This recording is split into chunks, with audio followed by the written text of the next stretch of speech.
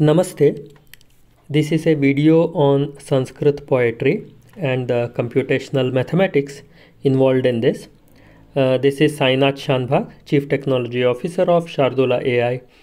We work in the area of bringing computers and Sanskrit together. So you may use this video for learning a beautiful Sanskrit poem or a shloka. You may use this to compose your own poem, and this would help in connecting children to their Bharatiya culture, and one would understand the math behind the shloka or the poem. So what this is going to in turn result is, it results in improved brain functions. How exactly, we will be sharing in the subsequent slides, and one would understand the computational mathematics concepts in the Sanskrit poem or Indian knowledge system. And this is one of the subjects that we would be covering in the summer camp for children. Of course, we would be covering the simpler aspects of that so that it's fun for them.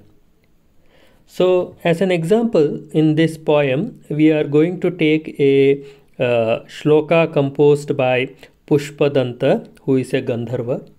And what happens is he unknowingly stamps on Shiva Nirmalya, and then he feels sorry and composes Shiva Mahimna Stotram to please Bhagavan Shiva. And this is so melodious, and to understand why is it so famous and why is it so melodious, we will understand it through maths and what is the maths behind his composition.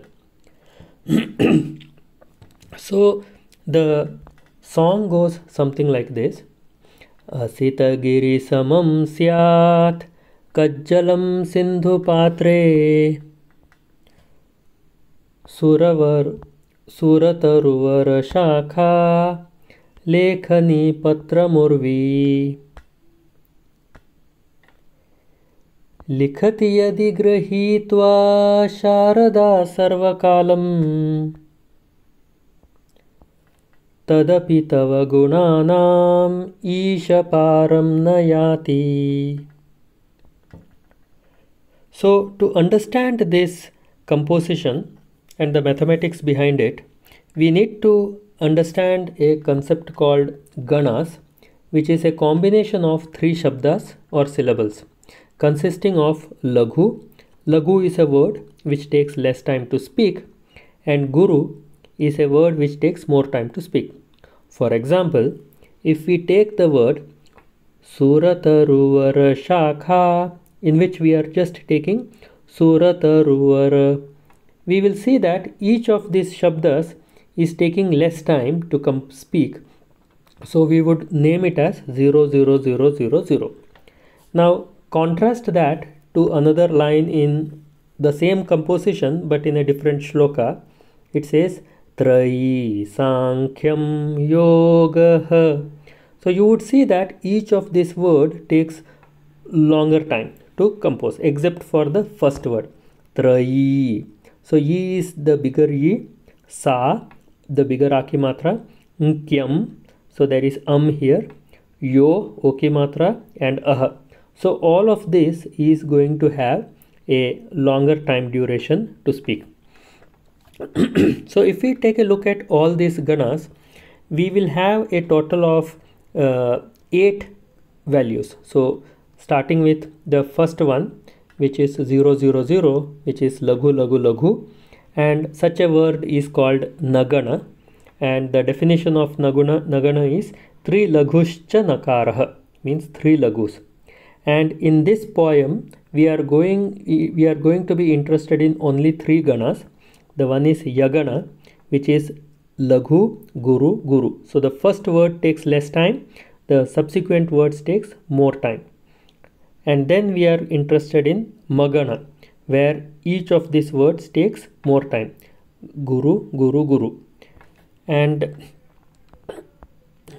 what we are going to do is, we are going to have this song put in a row and column. For example, we will say Asita giri samam syat kajjalam sindhu patre Surataruvar Shakha Lekhani Patramurvi. So similarly, we are going to keep the third and fourth line. And now what we want to do is we will take a look at the first column and see how much time it takes, the second column and see how much time it takes, third column how much time it takes, and we are going to complete this complete lines. So specifically, as an example, if we take the first line, we have a, su, si, the, etc., which takes less time, and we contrast that with mum, sha, he, na, which takes more time. And similarly, if we keep on filling these columns, you can do it yourself, you will see that we are going to get this sequence of 0 0 0 0 0 0 1 1 1 0 1 1 and 0 1 1. And what we would do is we will divide that into ganas, that means a collection of 3 numbers like this, third number, fourth number and fifth number. Now for each of these 3 digits, this forms binary number. So what we do is we multiply the first bit by 4, add it to the second bit multiplied by 2, third bit multiplied by 1, and this forms 0. And same as this also is a 0. And here what happens is we multiply 1 by 4, 1 by 2 and 1 by 1. So this becomes 4 plus 2 plus 1, which forms 7. Similarly here the 4 into 0 forms 0, and this 2 plus 1 forms 3. So what is we are going to do is the binary encoding of this number, the binary mathematics, gives us a value of 00733, and this combination 00733 is called Malini Chanda. And what is Malini Chanda? Malini Chanda is a chand which gives a concept, an aesthetic element of a lady who is wearing a flower. So the question is, how are we going to have this knowledge representation? Like, how do we communicate to our next generation that, okay, I am going to compose a music and that music has so and so mathematical format, and it has to be kept given in such a specific way. It has to be sounded in such a specific way that we have a pause after the 8th and the 7th syllable. And the idea is to compose the aesthetic element of beauty. And then this comes from the tradition of Hindus, and there are some fundamental concepts of Hindu tradition in this knowledge representation. Now all of this, if I want to compose in a single compressed format, the answer for that is Nanamayaya Yuteyam Malini Bhogilokai is going to be the result of that. So specifically if I am going to see, it is Nanamayayu Yuteyam Malini Bhogi Lokai. Now how exactly this particular answer is going to cover all these 5 points, we will see this. Now Nanamayayu Yuteyam. So Nana Gana, as we see, is having 0 0 0 and 0 0 0, and then we have Ma, which stands for 1 1 1, Ya, which stands for 0 1 1, Yuteyam represents containing, Malini means a lady with flower garland, and that is the aesthetic feeling that we need. And the pause that we need to give while we recite this poem is on the 8th shabda, 8th syllable. Now Bhogi refers to 8. Now why it is 8? The Bhogi, one of the meaning of Bhogi is the Nagas or the serpents. And the Kashyapa, the story is that the Kashyapa Rishi with Kadru, his wife Kadru, had 8 Nagas as children. One of the Nagas is the Naga on which Bhagavan Vishnu sleeps.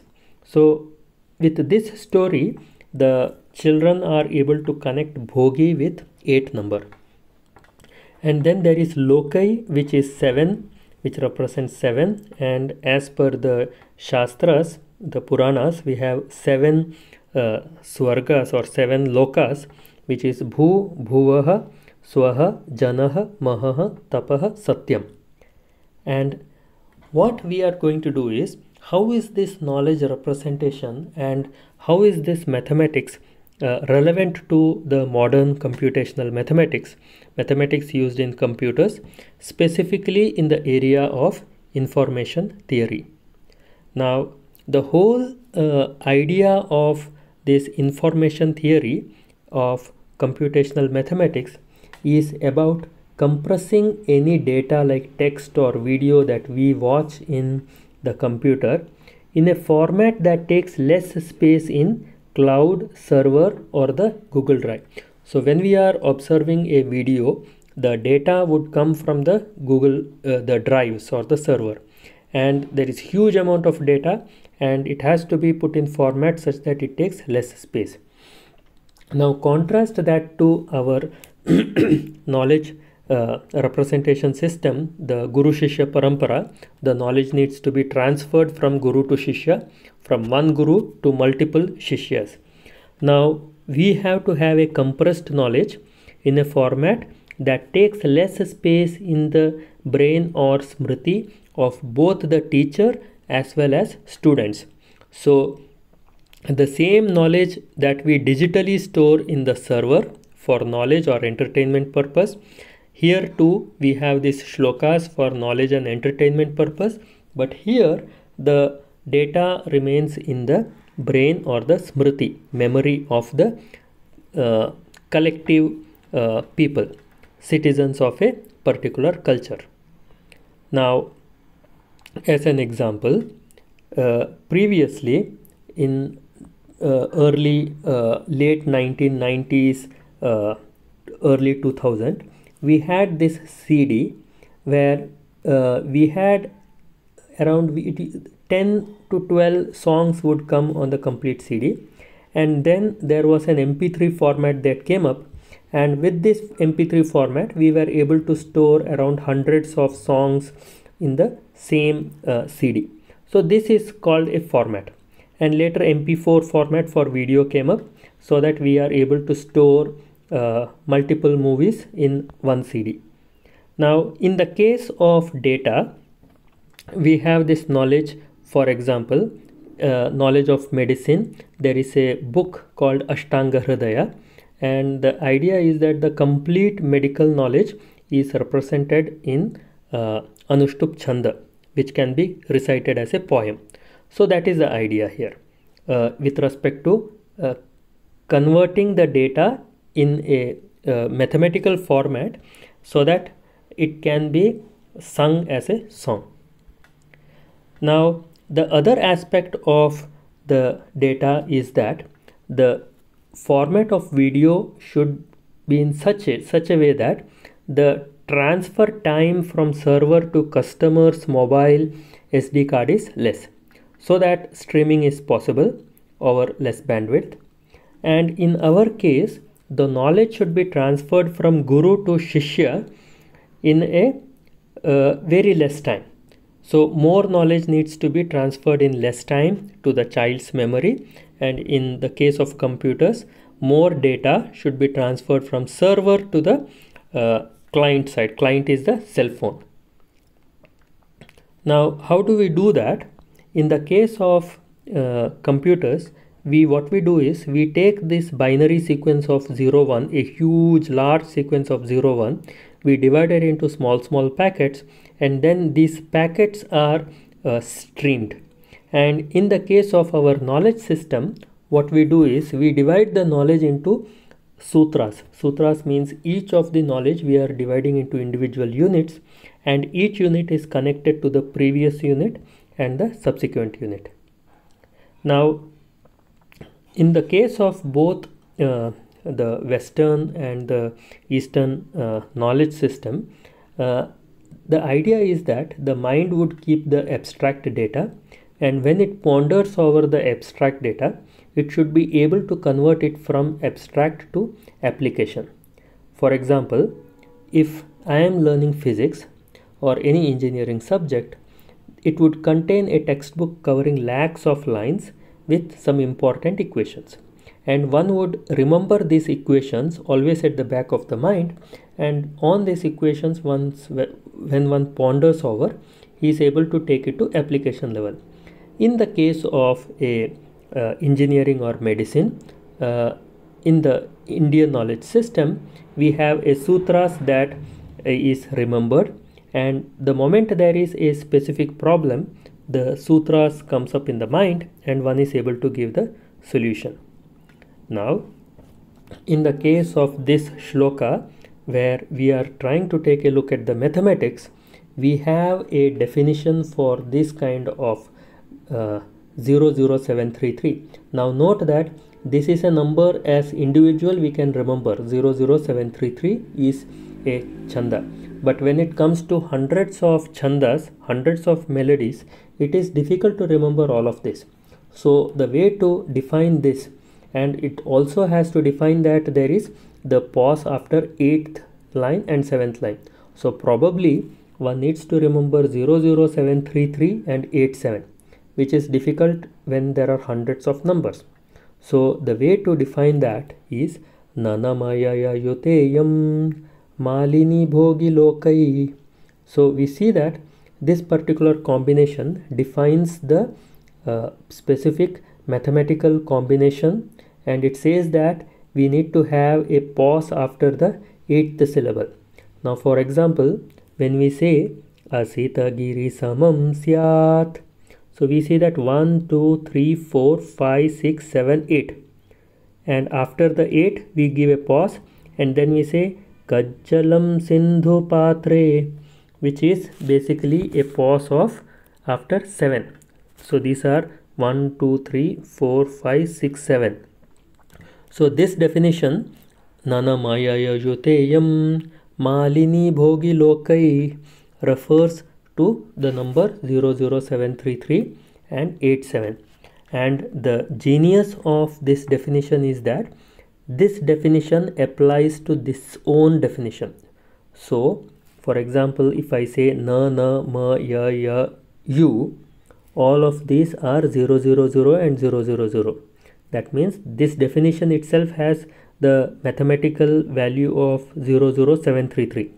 So then it says Teyam Malini Bhogilokai. So this three words forms 7, and this forms 3, and this forms 3.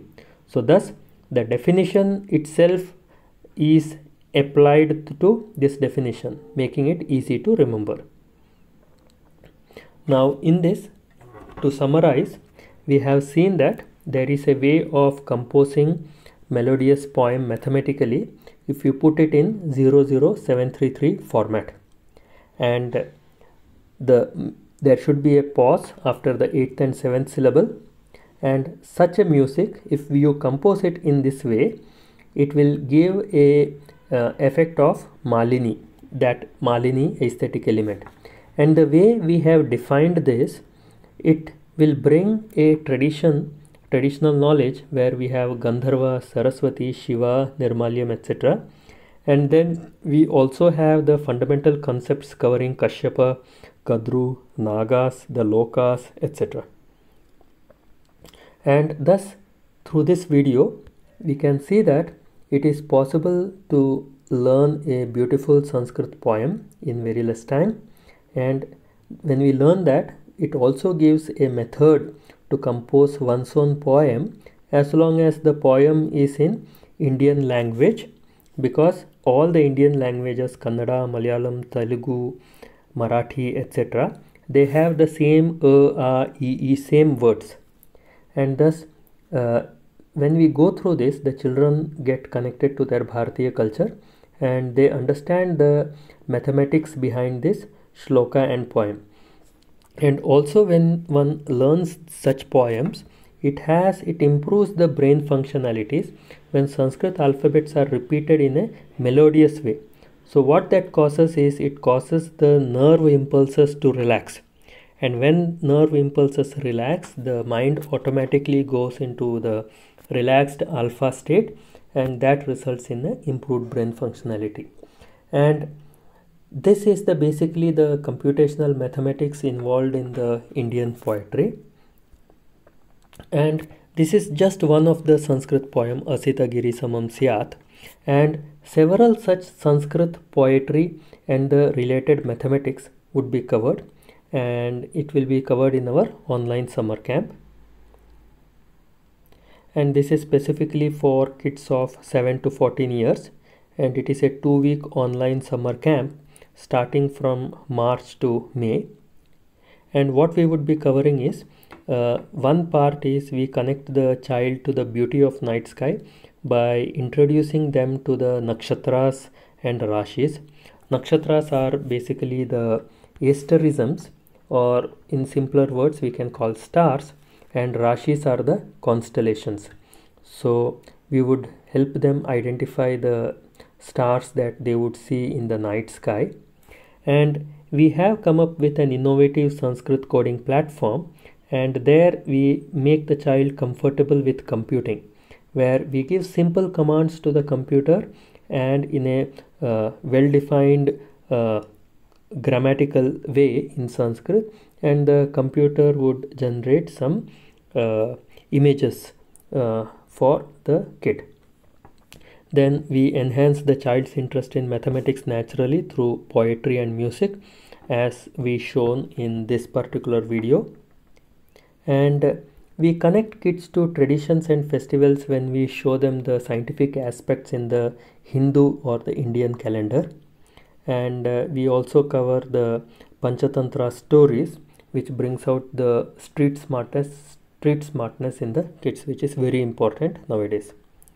So with that, this is specifically for kids 6 to 14 years, and we have it at the time 9 a.m. to 12:40. So we have 9 to 9:40, and then 20 minutes break, then 10 to 10:40, again 20 minutes break, 11 to 11:40, 20 minutes break, and then 12 to 12:40. So duration is 10 days, Monday to Friday. Saturday, Sunday is, we are not going to conduct the class, but they can feel free to contact any time. And then the batches start from 6th to 17th March and 20 to 31st March. So in the month of March, April and May, we divide the first 2 weeks and the subsequent 2 weeks. So this is a fun-filled program for kids to connect to our ancient knowledge relevant in computational and scientific areas. And the charge for this 2 weeks course is only 3,000 rupees. In case you have any questions, you can WhatsApp me on the number shown here. You may scan this QR code for payment to the official account. To know more, you can look at shardula-ai.com, and hope to see you soon. And I hope that this video has been helpful to you.